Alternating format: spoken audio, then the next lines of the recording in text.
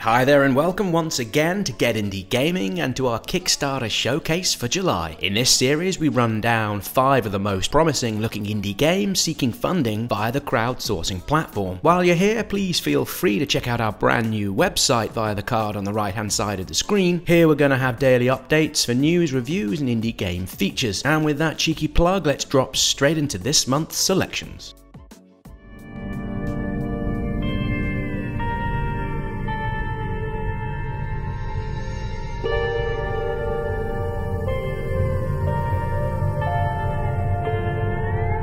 First up for July, we have No Longer Home from Humble Grove. This one's looking to secure £25,000 sterling, which comes in at roughly $33,000 US. No Longer Home began life as a small project soon after the two developers had graduated from the Camberwell College of Art that draws from their personal experiences and uses an episodic approach to its overall story. Here, players will experience the daily lives of the two central characters while using a point-and-click interaction mechanism that modifies the story as the plot progresses. Anyone interested in taking a further look into the game's design and play style can do so via free demo by way of a prequel to the main story that's available from itch.io. We'll drop a link to this within the description below. With the estimated date for a full release in July next year, rewards begin at £3 sterling with the usual name in the credits, development updates and art prints, and go all the way up to £2,000 for a guided tour around southeast London to see the sights. Of them, our pick of the bunch is the £50 adventurer tier, where you're able to pick up a cute looking enamel pin of one of the game's characters. In any case, with the campaign wrapping up August 18th, with No Longer Home already having secured just under 20% of their target, there's still plenty time for the team to secure the funding they're looking for.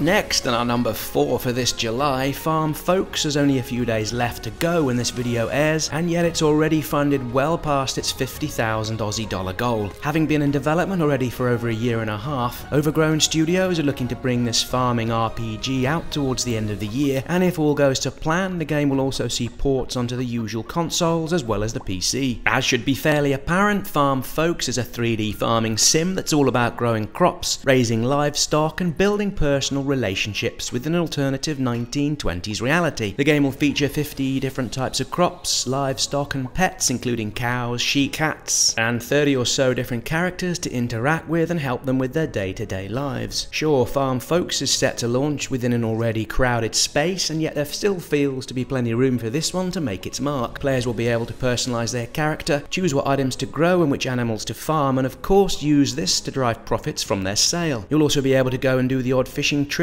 and mining excursion too, the latter being a key factor in helping gain resources to upgrade your tools and to increase their overall efficiency. Rewards include access to an alpha, copies of the soundtrack, pin badges, artwork, and if you fancy splashing the cash, nearly $5,000 dollars, will give you a seat at the executive producers table should this take your fancy. As regular viewers will know, we're often suckers for a dose of the cutesy, and Farm Folks seems likely to have this in droves when it launches towards the end of the year.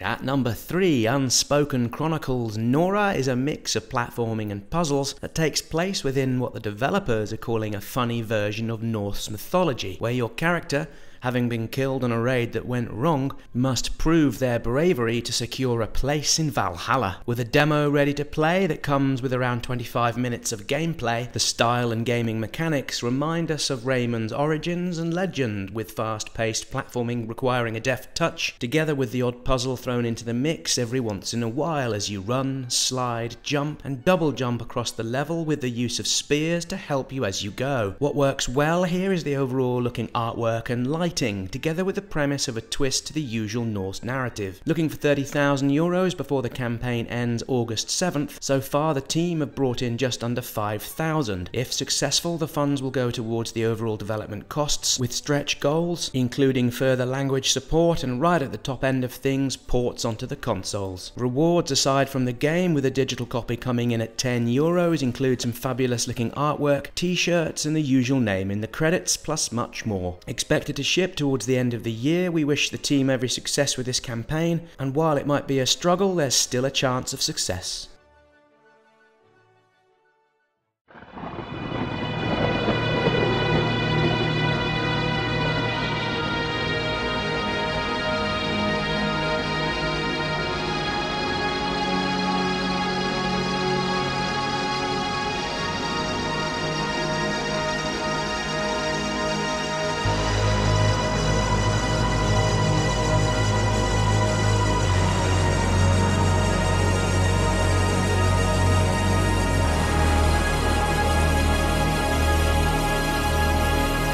In the number 2 slot, and another game in the countdown that's bettered its funding aims prior to this video going live, Crying Suns from the French team at Alt Shift looks and feels a spiritual successor to FTL, Faster Than Light, from back in 2012. Here we're promised a sci-fi roguelike where you're commanding a large spaceship as you travel the galaxy. Unlike FTL, Crying Suns is looking to add into such gameplay by the way of a strong player experience, with plenty of characters to interact with and missions to seek out both in space and on land. With a demo all ready to play, we're already keen to see how this one's going to play out when it gets its full launch towards the end of the year. We're fans of the art style, which mixes 2D pixel art with 3D models and HD special effects, and we particularly enjoyed the space flight mechanics, with the controls feeling appropriately weighty, as they should when flying a space freighter. As this video airs, the team have almost doubled their goal of €25,000, and with more than a week to go, we would be surprised to see if this figure didn't go much higher before everything closes this July 31st. Crying Suns looks pretty spectacular, and we very much look forward to playing this when it hits the shelves.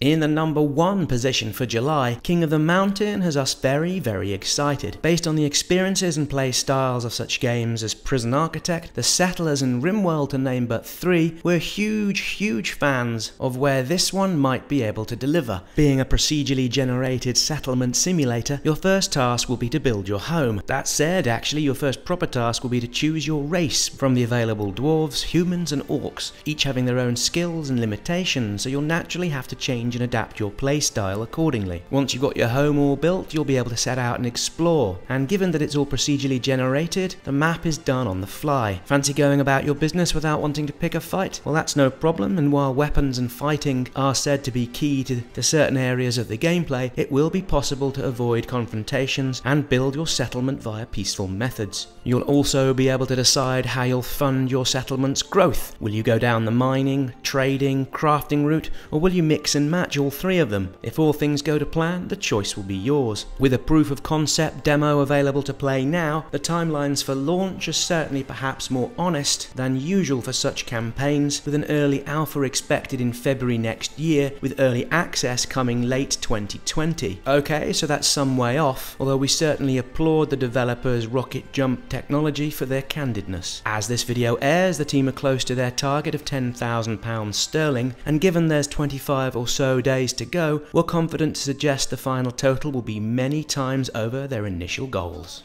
And with King Under the Mountain, our runaway winner for July, it's time to wrap things up for this episode. Be sure to press that like button, and if you've not done so, subscribe while hitting that notification bell to stay fully in the loop with our indie game content.